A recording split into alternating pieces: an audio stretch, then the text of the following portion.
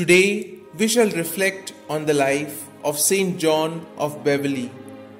A native of Yorkshire, St John was in his early years educated at Canterbury under the care of Archbishop St Theodore and Abbot St Adrian.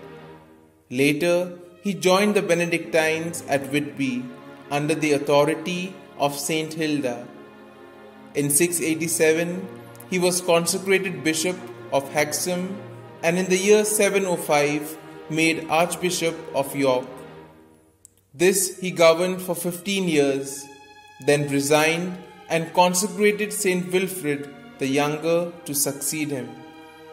Sensing his death to be near, he retired to Beverly Monastery, which he had founded and richly endowed, and died there on the 7th of May 721.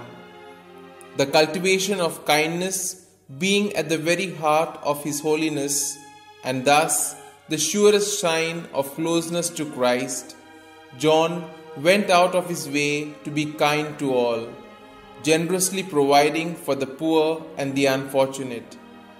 A gifted preacher, he was particularly famed for the careful attention he paid to the training of the younger clergy. Not surprisingly then, one of his most notable pupils was the Venerable Saint Bede, whom he ordained a priest in 702.